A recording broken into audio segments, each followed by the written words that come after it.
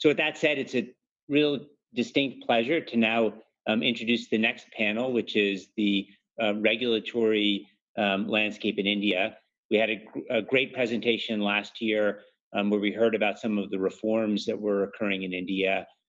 I think we have a really committed group of senior global biopharmaceutical leaders who want to see us ramp up our ability to drive access to patients in India. And I couldn't imagine a better moderator. And Muna, I'll hand it over to you. You can introduce yourself and the panel, and please take it away. Thank you, Andy. And we're delighted to kick off this next discussion by welcoming Dr. Mandeep Bhandari, who's the Joint Secretary, Ministry of Health and the Government of India. And I also would like to welcome the Drugs Controller General of India, Dr. Somani. We're just delighted to have you both here for us for this discussion. India's determination to bolster the country's preparedness to address healthcare priorities is evident not only from the announcement of the Self-Reliant India package, but also from the steps being taken to drive the regulatory reforms and enhance the ease of doing business for our industry. Dr. Somani and Dr. Bhandari will share their perspectives on these reforms, including the conduct of clinical trials in India and the efforts to ensure the high degree of safety and timeliness of access of treatments for patients. So, Dr. Somani, perhaps we can start with you. At last year's conference, we heard a bit about the reforms underway designed to strengthen the clinical trials environment as well as address the pain points that are being experienced by the sponsors. Can you speak to the progress that has been made and what we can expect in the coming year? Thank you, Mona, for this wonderful opportunity. The most important thing what the innovators and the sponsor wants, that the great sense of partnership, transparency, predictability, and the timelines to be followed. And on all these fronts, and easily understandable regulation which are digitally available, so that they can interact online with the regulators. And all this front, the regulations have been modified. The regulations have come in picture from March 2019. And thereafter, the pre-submission meeting, the timelines for the newly discovered drugs within to give the clinical trial protocol approvals within 30 days, and also fast track approval, pre-submission meeting and post-submission meeting. Experience has been very encouraging, and we have done that. And at times when the drugs are of or the therapeutic options are such that which will address the unmet need or serious life-threatening diseases, and there is no probability of a difference in safety and efficacy parameters, or in such cases, the waiver of local clinical trial is also enabled. And many such drugs have been approved in India. And sponsors and various innovators are finding it very useful, this waiver, online operation, pre-submission meeting, they are finding it quite useful. So these are some of the enabling environment which are taken from the regulatory perspective. Dr. Bhandari, would you care to add your perspective as well around how you see the ecosystem continuing to shape up to support the early stage trials as well? I think Dr. Bhandari could not join. He was finding some trouble joining with the link. Perhaps then we can continue and hopefully he will be able to call in.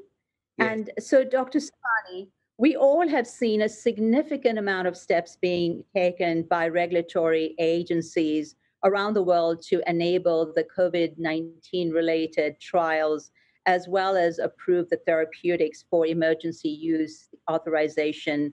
Can you speak to the actions that you have authorized in India? The COVID has brought a definitive challenges. When it came, diagnostic options, therapeutic options were very limited. We never knew how this virus is. And on the 19th March, you will not believe that there was not a single kit which can detect this, neither antigen nor antibody or nor RT-PCR. Thereafter, India has taken this task and indigenously developed more than 70 operators who are having the RT-PCR, antigen, CLIA, and various kinds of kits available in India.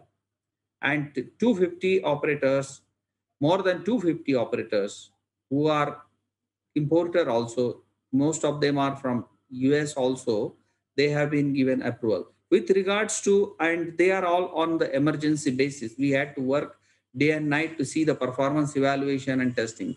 With regards to therapeutic options, we were, as many operators have come with the trial proposal, starting from the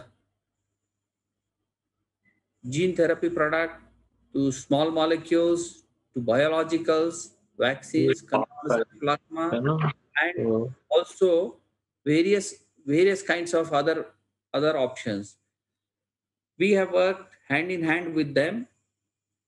We have started a special meetings, and those special meetings were being held every day of the subject expert committees, and the FDA, means CDSU over here, was working to review all these trial applications and the emergency use authorization applications also. And in this regard, I would like to tell you, we never, because the response during pandemic is different than what is the response during the peacetime. The public, the doctors, and the overall society is ready to accept the rapid response, or sometimes accept more risk in comparison to what they can accept during the peacetime. So based on that, and also based on the experience of various operators, various companies, or various partners in the USA, we also depended on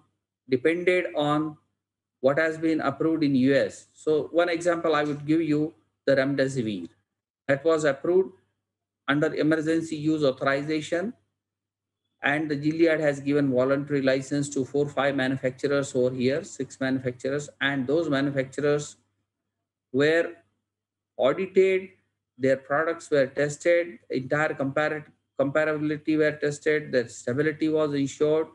And now today you will see there are 5 manufacturers manufacturing remdesivir in India after due approval by the DCGI under the emergency use authorization. We have put some additional conditions also, like having the informed consent and all that. Similarly, the drugs which can also stop the cytokine storm, which is available in our country for a long time. One, the itolizumab, that has also undergone the clinical trial in India, randomized controlled clinical trial, and it was also given an emergency use authorization for this added label indication. And thirdly, the favipiravir. You wanted to say something? Please continue.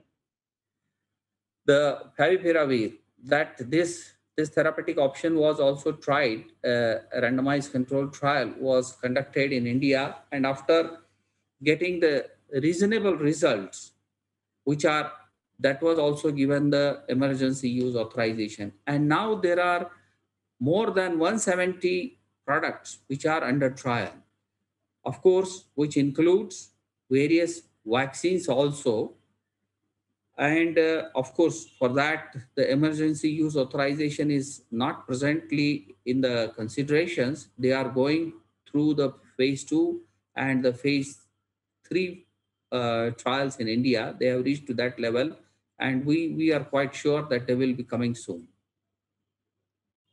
So thank you for that update. And I see that perhaps Dr. Bhandari has been able to join us. Dr. Bhandari, are you on? Yeah, very good evening. Sorry for getting things slightly wrong in terms of technology and all those things. But finally, I've been able to join. Thank you. And welcome.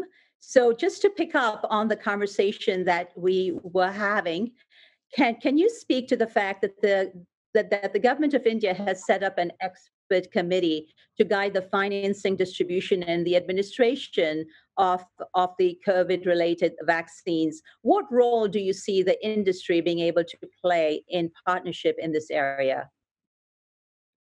Well, first of all, thanks a lot for giving me this opportunity on behalf of Government of India. As Dr. Somani, who's a Drug Controller General of India, he would have briefed.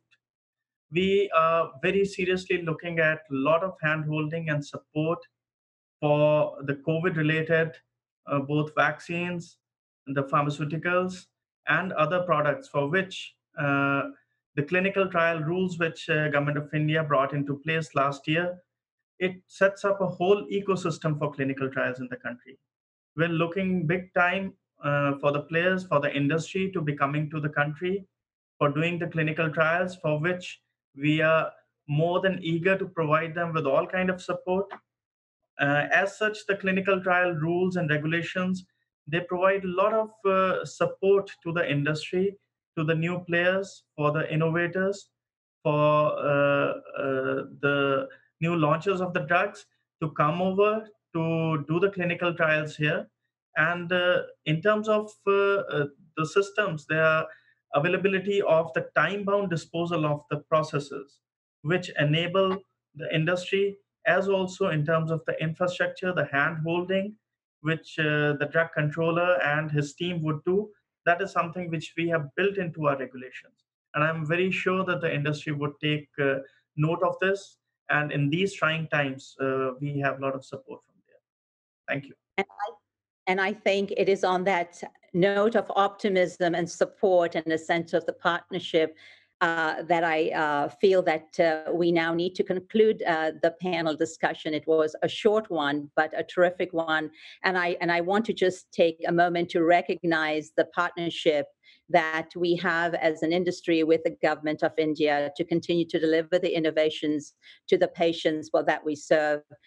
The country truly has the potential of becoming a leading destination for investment in R&D as well as in manufacturing, with policies that are aligned to global standards. So thank you again to Dr. Bhandari, to Dr. Somani for joining us for this timely discussion.